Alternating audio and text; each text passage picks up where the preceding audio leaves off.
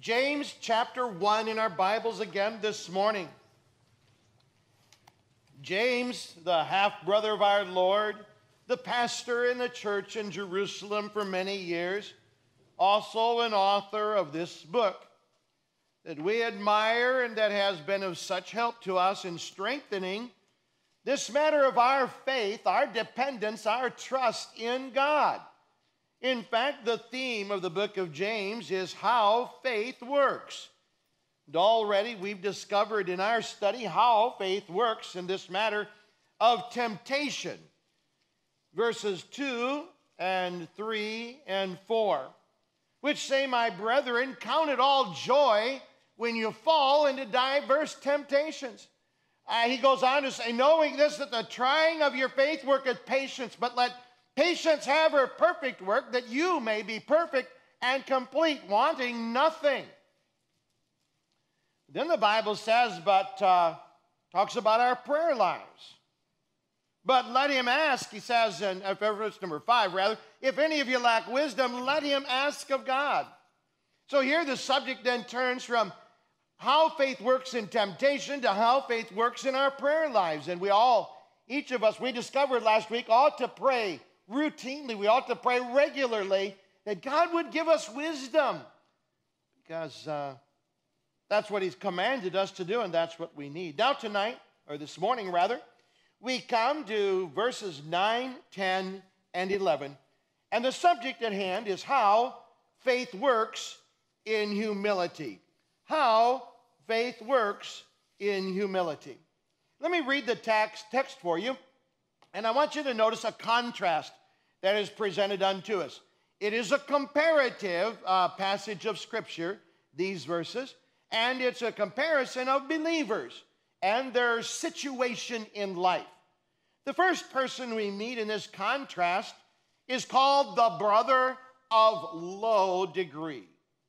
The Bible says of this brother, or to this brother, "Let the brother of low degree rejoice in that he is exalted, but the rich in that he is made low. Because as the flower of the grass, he shall pass away. For the sun is no sooner risen with a burning heat, but it withereth the grass, and the flower thereof falleth, and the grace of the fashion of it perisheth. So also shall the rich man fade away in his ways." Oh, apart from faith in Christ, all of the wealth in all of the world is not sufficient to buy us one moment in eternity in heaven with Jesus Christ. And apart from faith in Christ, the rich man will fade away, the Bible says, in all his ways. And last week, Mrs. Kingsbury and I had the privilege of celebrating our 43rd wedding anniversary. And a great, great adventure it has been. Now, the last 10 years, on the final week in the month of July, is always the time for the Sword of the Lord conference in North Carolina. But this year, I took Mrs. Kingsbury along with me. And boy, it sure makes travel a lot funner when I have my bride with me. And on our anniversary, we took the day, and we drove 2 hours from Winston-Salem to Asheville, North Carolina. Why? We wanted to visit a home, a mansion, built by and under the direction of a man whose name is George Washington Vanderbilt II. And this house, called the Biltmore House, has the distinction of being the largest privately owned home in all of the United States. Just the square footage of the floor in this massive European-style home is more than 4 acres. It's a massive place. It has a bowling alley indoor, has an indoor swimming pool. Now, you're talking about something built in the 1890s. And George Washington Vanderbilt II was born in 1862. And he he inherited money. His grandfather was incredibly wealthy, the family. So when he was born, he had a lot of wealth, and he began traveling with his mother when he was a teenager. And on a particular travel from New York, where they lived, they went down to North Carolina, and he really enjoyed the climate, and he saw a mountain there called Mount Pisgah, and he said to his mother, he said, I'd like to buy this, and I'd like to build a mansion here. And so they bought about 91,000 acres of land. And last week we visited this house, still owned by the Vanderbilt family, several generations later. And I'll have to tell you, this 250-room home is incredible. It had 35 bedrooms, 43 bathrooms, 65 fireplaces. It took 1,000 craftsmen over 6 years to construct it. From the original drawings, Vanderbilt, what he did, because he had whatever amount of money he needed or wanted, he traveled to Europe and he found the design of a chateau that he liked and then expanded it manifold and hired the architects, oversaw all of the drawing. When he was in his early 20s, this was his single passion. All of the furnishings inside of the home, he personally, in 60 trips over the ocean, on ocean liner to Europe, he would make a trip. He would buy furnishings for this home and bring them back. It's opulent inside with artwork and tapestries and furnishings that are just each one with a history to them. He oversaw all of this personally. It was an amazing venture that really consumed about 10 or more years of his young life. Now, when he finished the home, we were told in 1895, well, then he got married, and his wife, he and his wife had a baby daughter, and they lived in the Biltmore Mansion, one husband and wife and one daughter, and 2,000 employees. Now, this was, but now here's what intrigued me. Do you know how long this had been his life? I mean, if you said, what do you know about George Washington Vanderbilt II? You know what they'd say? Biltmore Mansion. That's what he'd say. I mean, it consumed his life. But you know how long he and his wife and daughter lived there? 14 years. He had a appendectomy and contracted infection and died. Now, we have no record. There's anything I researched, I could find nothing that had anything to do with Christianity, any interest in Christianity. I don't know if the man was a believer or not, but I couldn't find any evidence at all that he had any faith in Christ, that Christ, Christianity, the Bible was a part of his life at all. It certainly doesn't show up anywhere in this opulent mansion, nowhere. But you know, whether he was a believer or was an unbeliever, he would be to the extreme of what our passage is introducing us to. He's saying on one hand, you have someone that is rich. He calls him the rich man. Okay? May be a Christian, may not be a Christian. But that rich man who does not allow faith to work, faith in Christ to work in his life as a man of means, the Bible says that when he dies, he just fades away. And if we could bring George Washington Vanderbilt II back from whichever place he is, if he could join us in this auditorium this morning, he would say to you, ladies and gentlemen, I lived the life of a fool. I invested my time, my life, my energies, every asset and resource I had to build a mansion near Asheville, North Carolina. I lived in it a few years, and then I died, and that's the legacy that I left in this world behind. And my friend, what a testimony of a wasted life whenever we endeavor to live our lives apart from dependence upon, faith in, reliance upon Jesus Christ and this book, the Bible, God's holy word. Now, on the other hand, in our illustration here this morning, we meet this man who is called the brother of low degree. Now degrees, or the someone of a low degree, was an indication of someone who was of very humble means.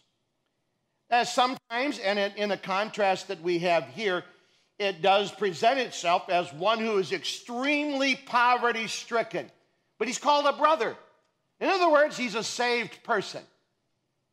And by the way, it's a good observation for all of us to make, particularly within the context of the book of James and the trial of our faith and various temptations.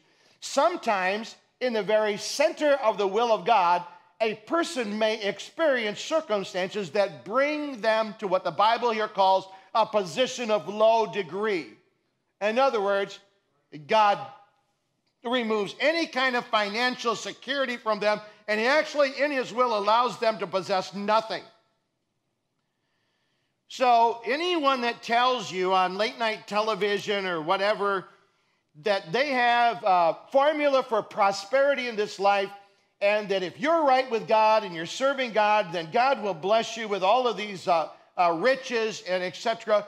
My friend, turn them off and turn away. Refuse to bid them Godspeed. They are teaching heresy. They are teaching false doctrine. The honest and biblical truth is this, that we meet here in the book of James believers, and they are not all of equal financial capabilities. In fact, one of them on this side, he's called a brother of low degree. And the other side, he's called the rich man. They're both brothers. They're both saved. They're both a part of this message that he's giving to them. But they have something in common, a need in common. Both the brother of low degree and the rich man, they both have one essential ingredient in their life that they cannot have apart from faith in Jesus Christ and in his word. What is that single ingredient? It is, are you listening? It is humility. Now, there's a difference between these two men. The man of low degree, the person of low degree, is being forced into a position of humiliation. By the way, our Lord was of low degree. Jesus said it this way, "Come unto me, all ye that labor and are heavy laden, and I will give you rest. Take my yoke upon you and learn of me, for I am meek and lowly of heart." Lowliness, or being of low degree, is not simply a word describing the absence of finances in a person's life. It is not simply a word of poverty, although our Lord said, "I have no place, the Son of Man has no place to lay his head." The Bible also declares in Philippians that he who was rich for our sakes became poor, that we through his poverty might be made rich. Jesus voluntarily became a man of low degree, low esteem. Can any good thing come out of Nazareth? Growing up in the home of Joseph and Mary. But when we meet this man of low degree, then we meet someone who is both experiencing a humbling experience, but is also expressing humility in that experience. And that's where faith in God comes in. This same phrase, low degree, is also used in Luke 1:52, for example, describing someone who has very little or no social standing or influence among people. God says in this verse that he puts down the mighty men from their seats and exalts others of humble circumstances. The Bible in Romans 12:16 instructs the believers in the church at Rome and all believers in the churches 2,000 years later that we ought to condescend to men of low estate, the Bible says. In other words, we are not to, as the book of Galatians says, we are to remember the poor. Even our Lord said, hath not the Lord chosen the poor in this world to be rich in faith?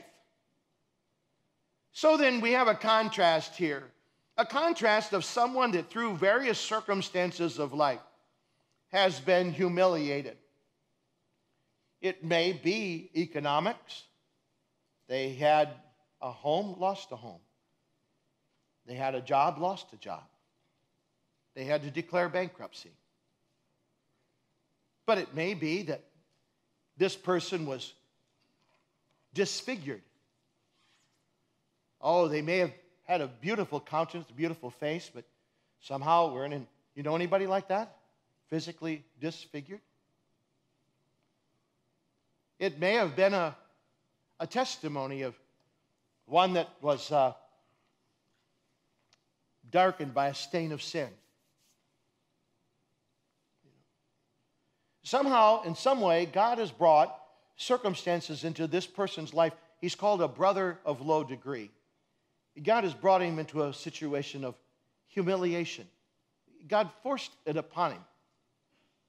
Now, there's a difference between being humiliated and humbling oneself. Because when God brings humiliating circumstances into our lives, when he brings us to a lower degree, it is always for the purpose that we might put our faith in him and trust in him, depending upon him. But we don't always respond that way, do we?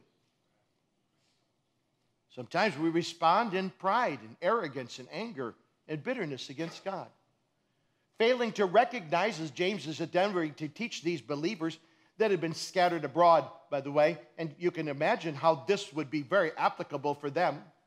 We've detailed it already, but you that are our guests this morning, these believers scattered abroad, Acts chapter number 8, probably because of the persecution there brought on by Saul and others. They were scattered abroad. They went everywhere preaching the word of God. But people immediately, they went from wealth to poverty. They went from friendships and places of position, of influence, and suddenly they're cast out of their home, they're cast out of their community, they're cast out of their very country. And now they find themselves brethren of low degree. Nobody knows their name. Nobody cares about their name. They're just a nobody. They don't have anything. It's all different. And sometimes in the providence of God, he allows those things to happen in people's lives. People that, yes, he loves and he cares for. Why? So that when we're in a position, brought into a position of low degree, so that we'll turn and put our faith and our dependence and our trust in him, realizing that he alone is our sufficiency. Last year, 2 years ago, I was privileged to go to Dachau, the very first concentration camp opened by Adolf Hitler just 3 months after he assumed power in 1933 in Germany.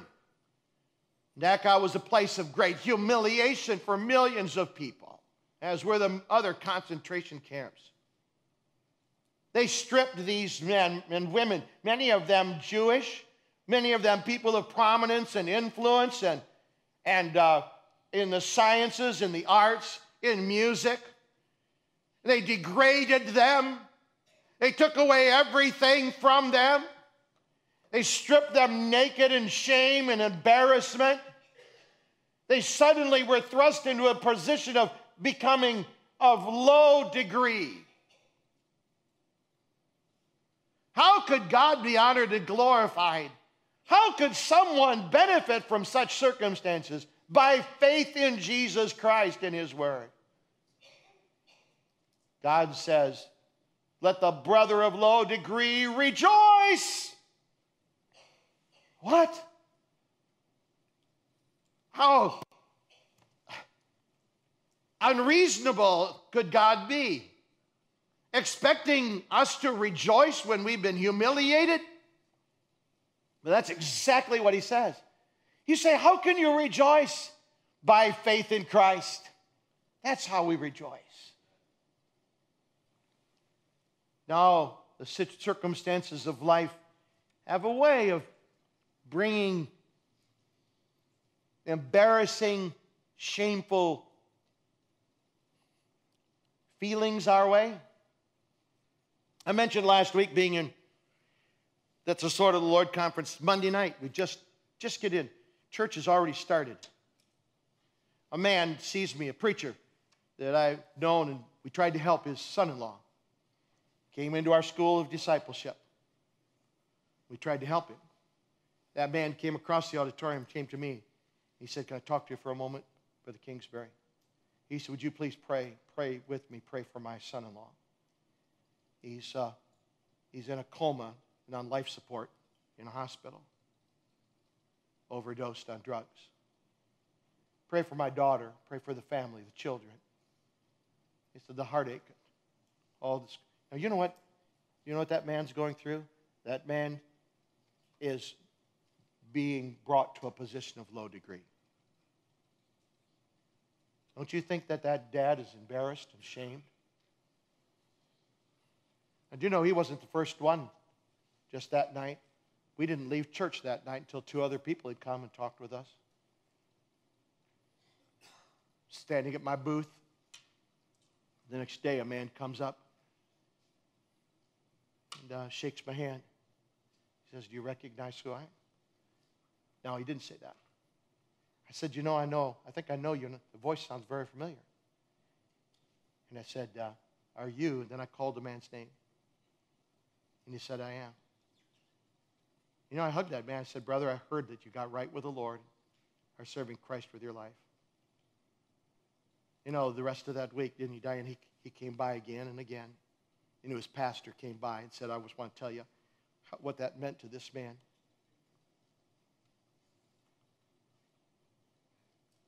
You see, when God humiliates us, when God brings circumstances in our lives, we've got to choose. We're going to live by faith in Him. We're just going to rejoice. We're going to say, "All right, God, you brought me here. Maybe I brought it on myself. I probably did some. Maybe some of it didn't come on because of my own. But you providentially have allowed me to be here. You've allowed my family to be here. And we're not going to become angry and upset. We're not going to become bitter at you. No, James says, here's what you do. You rejoice. You say, "But why? Why would anybody rejoice?" Rejoice because, notice what he says in verse number 9. "Rejoice in that He is exalted." Now, once again, this sounds insane. Is it not to you?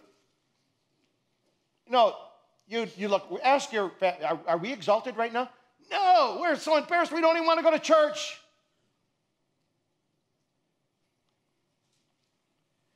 But God said, you can choose to believe what your mind tells you or what society tells you, or you can choose to believe what God tells you. He says, "I have allowed you to be humbled, humiliated so that you could be humbled. But you're going to have to accept this situation by faith that I will exalt you through this." Now, if you stop and think about it, when God allows poverty into someone's life, the Bible very clearly teaches us that when we are humbled by circumstances, that does elevate us. That's what the word exalted means. It elevates our prayer lives. The Bible says God hears the cry of the humble. You mean He doesn't listen to me if I'm proud? That's exactly what I mean. So here's a person, they're humbled, they're humiliated. If we humble ourselves to God, we can rejoice and say, "Dear God, you have humiliated me so that I can be humbled, so that when I pray, you'll listen intently to my burdens and to my cries." That's what God says. Now, there are several others, but for time's sake, let me just show you the one within the context. Look at James chapter number 4. Over a couple of pages in your Bible, James chapter number 4, this subject is going to come up again. And he says in verse number 6 of James 4, these words, "But He," that's God, "giveth more grace." Grace is to the spiritual life what fuel is to your automobile. "Wherefore," he saith, "God resisteth the proud, but giveth grace unto the humble. Submit yourselves therefore to God. Resist the devil, and he will flee from you. Draw nigh to God, and He will draw nigh to you." For time's sake, go to verse number 10. "Humble yourselves in the sight of the Lord, and He shall lift you up." When the Bible says that let the brother of low degree, rejoice in that he is exalted. He's reminding us that in humiliation, in humility, we find the grace of God.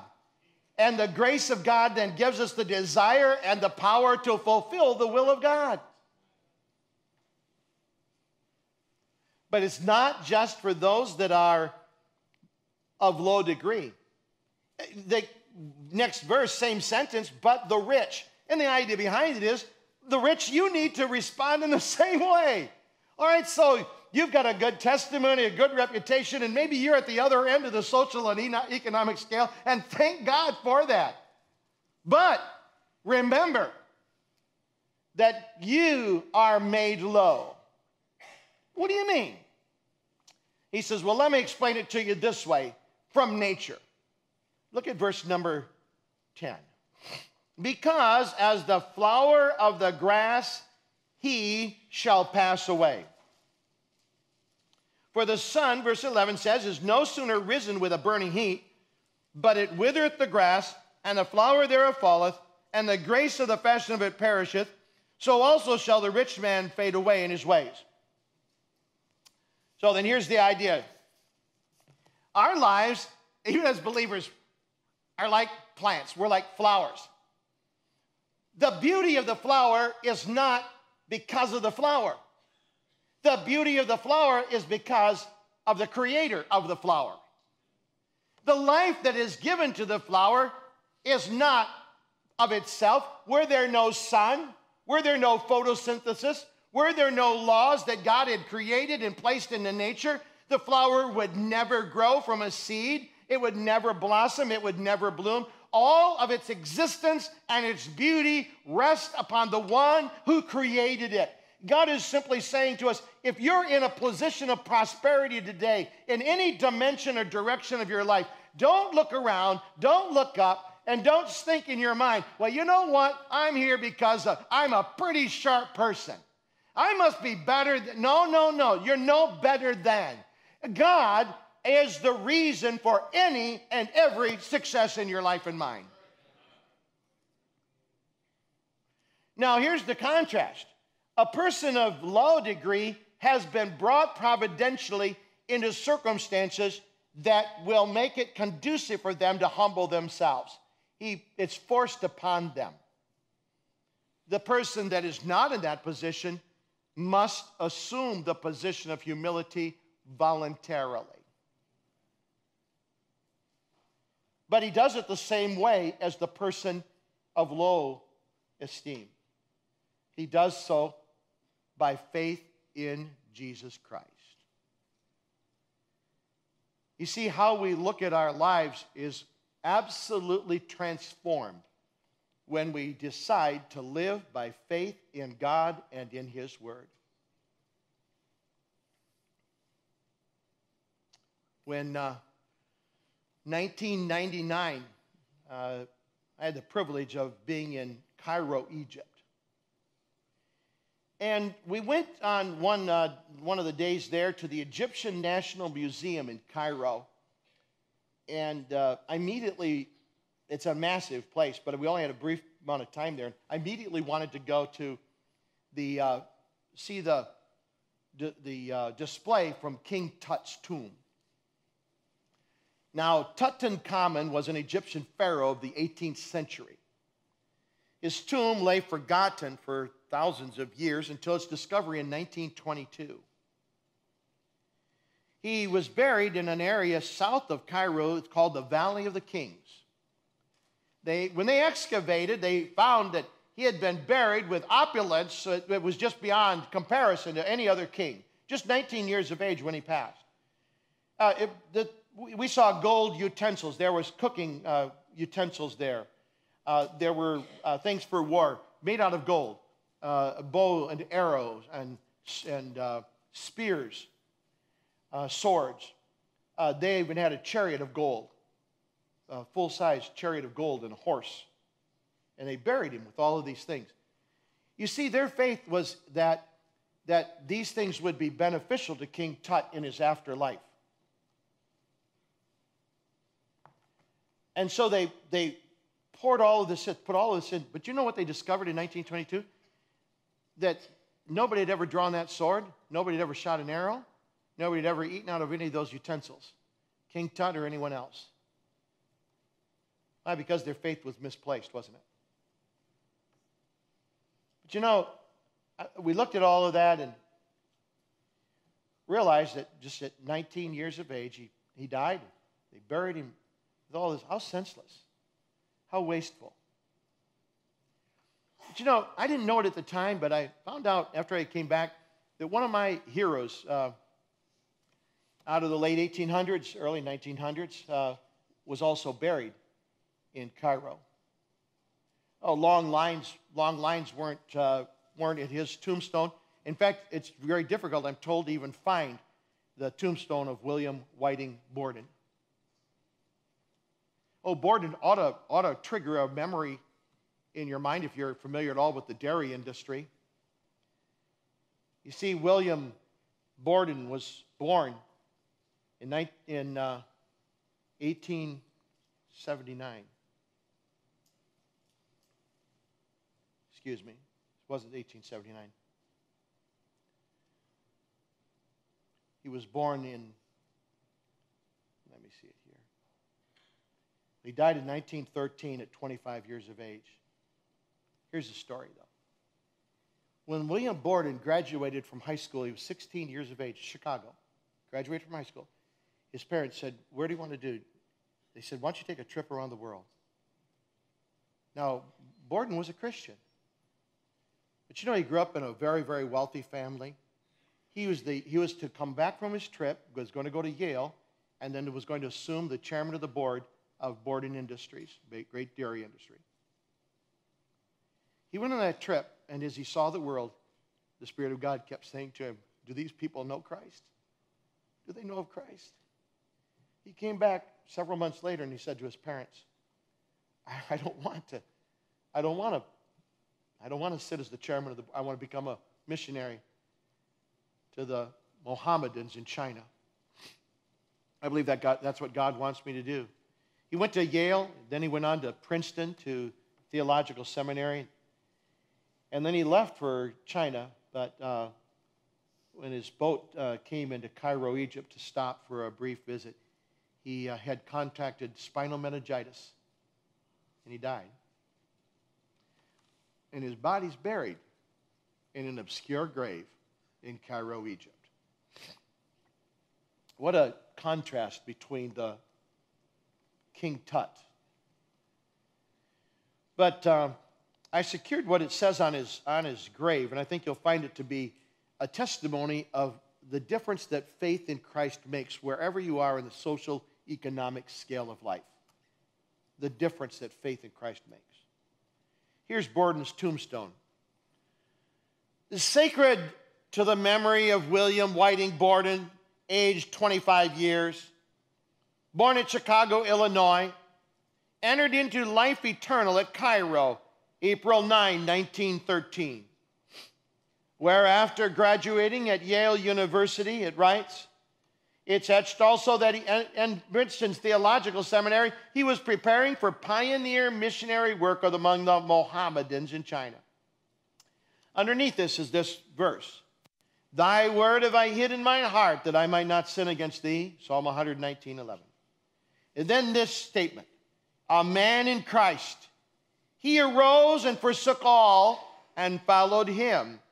Kindly affectioned with brotherly love, fervent in spirit, serving the Lord, rejoicing in hope, patient in tribulation, instant in prayer, communicating to the necessity of saints, and in honor preferring others." And then in large, bold print are these words. "Apart from faith in Christ, there is no explanation for such a life."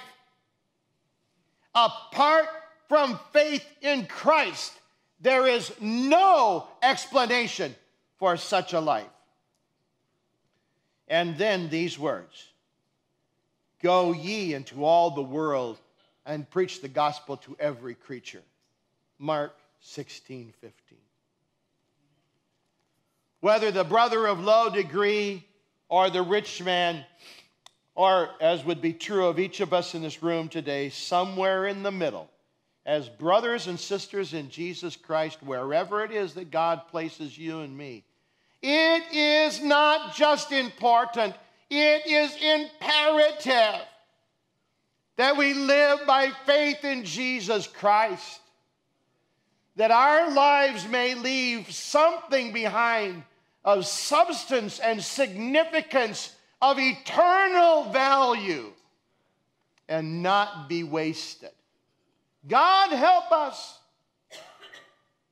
to live by faith in Christ in humility.